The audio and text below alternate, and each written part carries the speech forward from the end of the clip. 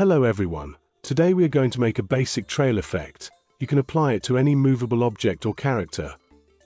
First we need two trail textures.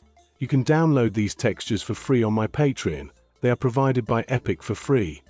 Okay, let's take a look at this material. First of all, its detail settings.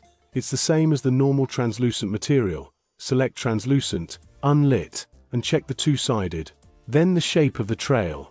Here we still use the water normal texture to make the distort. Set different speeds and directions for these two water textures.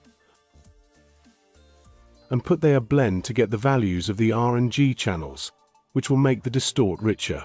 Of course, we can use any noise texture, just use it according to our needs. Then multiply the output value by 0.2 to reduce the intensity of the distort. If we multiply it by a higher value, such as 1, we will see that the intensity of this distort is very strong, which completely distorts the shape trail. It's obvious that not what we want, so multiply it by 0.2. Maybe set it to 0.1. Okay, now we add the distort to the trail texture. Still set these two textures different speeds, so we get the trail 1 and trail 2. Okay, next let's look at its opacity. Here we add trail 1 and trail 2, set different intensity for them, and use dynamic material parameters to get the exponential value of power, so that we can set the display area range of opacity in Niagara. Then multiply the output value by shape mask, a very simple shape mask. We just use different channels of text score to make it. It looks like a very basic trailing effect. Next multiply it by the alpha channel in the particle color and depth fade, so we get its opacity. As for its reflection, we use its opacity part as the alpha channel of lerp, set input value A to 1, and input value B to 1.16 to get a more obvious refraction effect. Okay, and its emissive color. Here we still use the blend color of trail 1 and trail 2. Color trail 1 is particle color multiplied by shape trail 1.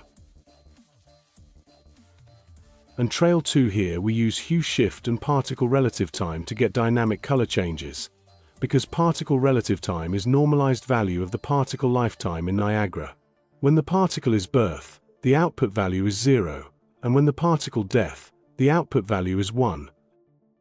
So we connect the output value of particle relative time to hue shift to get dynamic color changes in Niagara. We also multiply the color of trail 2 by 0.5 here to make the blend color have layers. Finally, we add them together to get the emissive color. This is a basic trail material. Next, we will make Niagara. Use ribbon renderer and apply the material trail.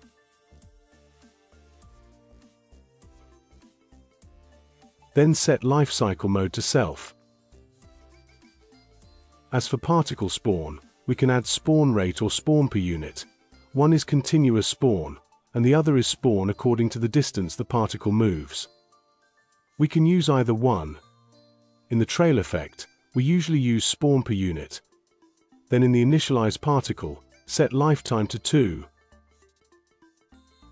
Ribbon width mode directly set to 100. In the particle update, we add color, not scale color, and select curve, so that we can get the color that changes according to time, such as blue to red. Scale color set to 5. And scale alpha still uses the default template curve. This is the color setting. Next, add a dynamic material parameter and set the power value to the curve from 0.5 to 1.5.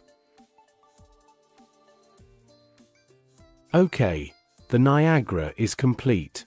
We put it in the level.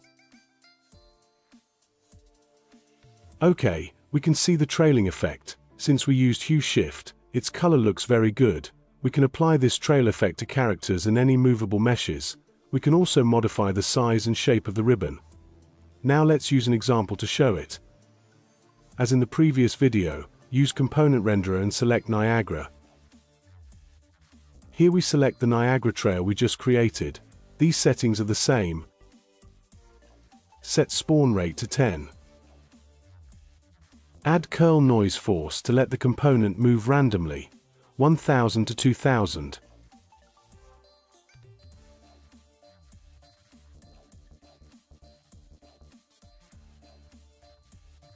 Okay, we can see the effect of the trail.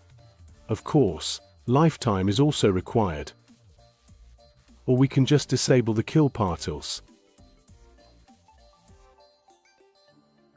Yes, it looks very good. Okay, so that's all for this video. I hope you like it. Bye.